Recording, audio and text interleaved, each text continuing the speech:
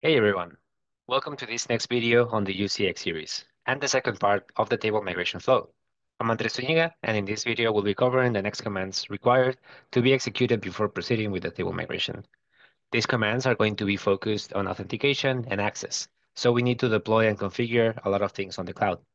Small disclaimer here, this video will be focused specifically on the Azure cloud. Functionality and usage of commands will vary depending on the cloud that you're using, so make sure to follow the correct guide. Let's get started. First, it's useful to understand where we're at. That is, what we have done so far, what we are going to do in this step, and what's missing for the next video. As you can see here, we have already completed the table mapping, so UCX knows what our desired design is. So now we need to execute the 4 commands in the red box. Let's understand what each of these is going to do. Our first stop is the principal prefix access command. To execute this and the following terminal commands, we'll need the appropriate authentication, in this case, the Azure CLI with the proper credentials. This command will identify all of the storage accounts used on the tables of the workspace for later grants. Once we have executed this command, we can move on to the next one, the migrate credentials command.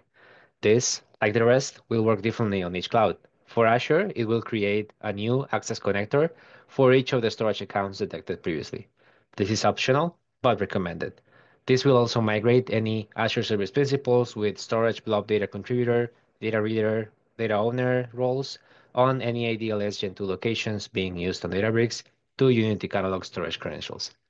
After this process is completed, those respective storage credentials will be created on the Databricks site and available for use.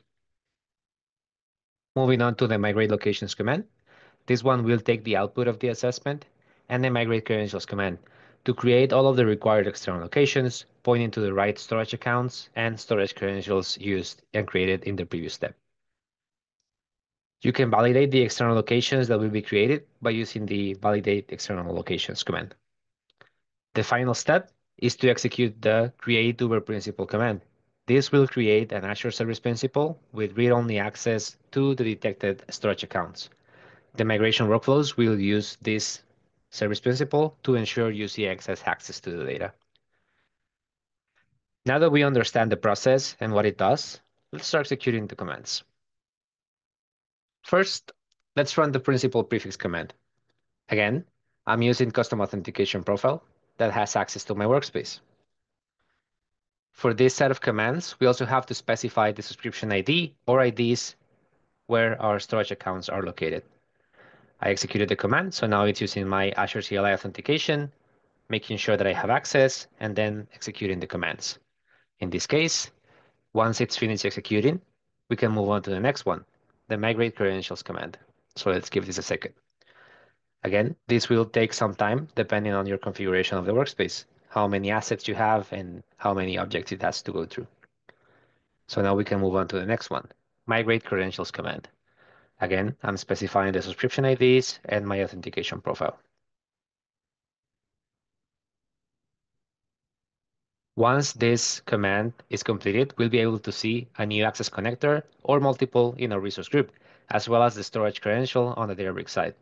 First, we need to confirm if we want to create an access connector for each storage account. This is what I mentioned that it's optional, but recommended. So let's say yes. This is going to proceed with that step, creating those access connectors in my resource group, in this case, just one.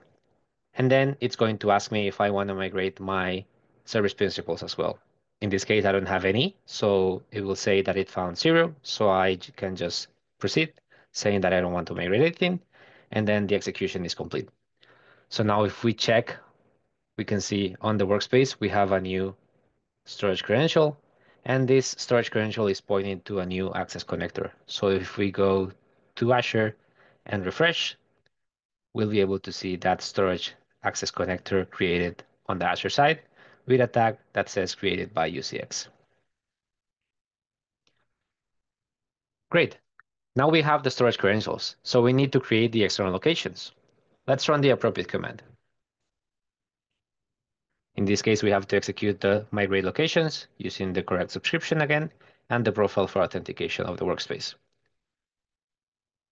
For this one, we can also check the workspace once execution is finished, and we should be able to see a new external location pointing to this storage account that I'm using for the demo. and using the storage credential that was created in the previous step. So let's check it out. Let's go back, and we'll see now that we have a new external location that's pointing to my container and storage account, and that it's using my storage credential that I created in the previous step. Finally, the last command that we'll use in this video will be the create doer principle. So let's run that. For this command, we can also check that the correct changes were performed on the Azure side. As I said and explained on the presentation, this will create a new service principal on the tenant. So if we go to the tenant after this is created, right now it's asking me for a name. I'll just leave it as default. After this is created, we can see the confirmation. So we can go to the tenant, refresh, and now we have that service principal. Again, this service principal will have access to my storage account or storage accounts, and it's the one that's going to be used for the migration of the tables in the migration workflows.